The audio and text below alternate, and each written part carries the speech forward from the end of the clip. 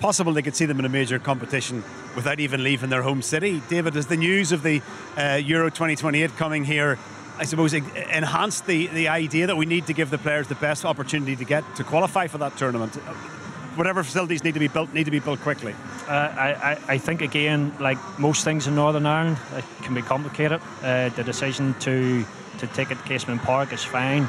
And again, you know, Casement Park probably should have already been built, of course. For the difficulties around that, I'm not privy to, and I don't really know the details of that. But when you go into the detail of the Casement redevelopment, the amount of money that it's going to cost, but again, when my selfish hat on, looking at it from an Irish League point of view, the Irish League clubs were promised in 2011 funding, regional funding.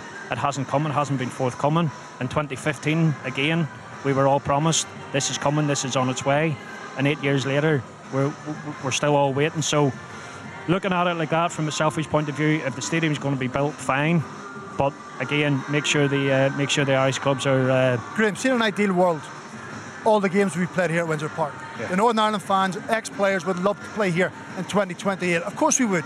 It doesn't meet the criteria. So what do? Do we just say, well, no, we're not going to take part? We'll allow the other home nations to enjoy their cities being visited and crowds coming in and people speaking about it in the eyes of the world on it? Or do you say, do you know what, there's an alternative.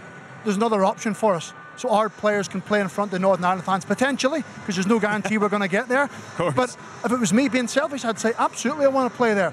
So the eyes now switch on to the Northern Ireland executive, who have promised the stadium.